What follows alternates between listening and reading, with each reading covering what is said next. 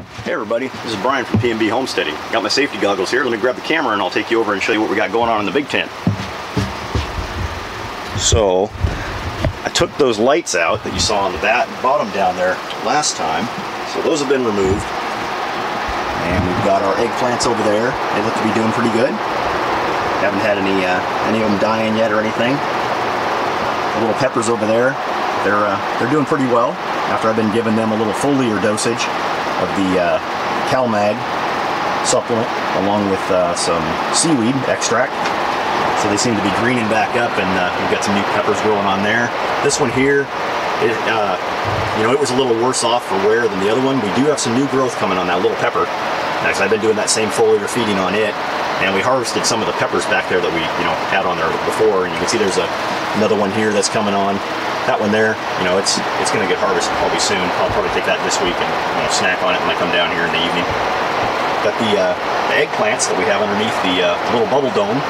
We've got 3 of them up now. We've got 2 of the Michael eggplant, and then we have 1 of the Black Beauty. And the other ones I haven't seen anything sprout out of yet, but it's still early. So hopefully we'll get some more of those germinating, because, you know, I want to have at least, you know, 20 eggplants, close to 20 for our yard this year out in the gardens. With the I also elevated the little poinsettia to give it a little bit better light, and it seems to be liking that. So it seems to be greening up, you know, because it had some leaves that were looking pretty sad, and so I raised it up. And I've been using my little moisture checker to make sure I keep it moist, because I was kind of letting it go dry and then I'd water it, and that uneven watering can really do havoc to these kind of plants. So I'm using that to make sure I keep it moist, because, you know, we don't want that little guy taking off and heading to the dump. The Vates kale is doing well. This is the new Vates kale. You can see it's really coming along.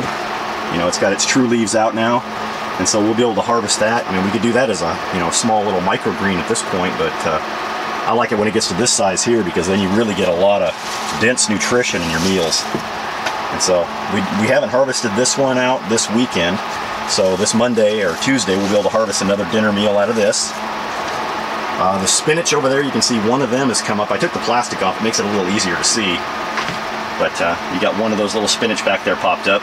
I'm waiting for the others to start coming up, and hopefully they'll germinate, because I haven't done the type of germination and type of the trays that I'm doing here in such sparseness. So hopefully we'll get some more germinating. Back there you can see the new basil is coming up. That's the large leaf Italian basil. The other basil back there, we cut off a few of those and had those in some dressing that Paula makes for our salads this week. And the other ones, they look like they've recovered quite a bit from, you know, getting dumped on top of each other. But here's the red Russian kale. And we harvested this off this weekend, so it's kind of sparse right now. And it's got some regrowth coming up in through there. You can see it down in there, the littler leaves coming on. So we'll have to wait and reharvest this probably later in the week to get our next batch out. That's kind of it. Oh, and then we've got the, I had to put a tomato cage in here, because the pop-up tomato that I've been growing, that thing has gotten so huge that it started blowing around with the fan that's in here, and it was almost broke off. So I had to kind of stick him up against the side of the bench here, and then yesterday I came down and I put in a cage for it. But that thing sure is healthy, and it is huge. I can't wait to get that thing outdoors and get it in the ground, because hopefully we'll get some really early, larger tomatoes. And I'm hoping that's actually going to be one of my little guys that we used to have inside this tent in the older videos of the indigo rose. So that way I can have some of the indigo rose back, and then I can harvest the seed out of that, because I didn't really figure on harvesting any of the indigo rose seed. Kind of just let it go, and, you know, I can always pick up more of that from high mowing seed. But you know, I miss those tomato plants in here, because I used to love coming down here after work and picking those. And you guys, you know, if you've been following my channel for a while, you used to see how I used to come down here and talk about my tomatoes, because that's my favorite thing to grow in the garden. All right, well, this has been Brian from PNB Homesteading. I'll talk to you guys again. Bye.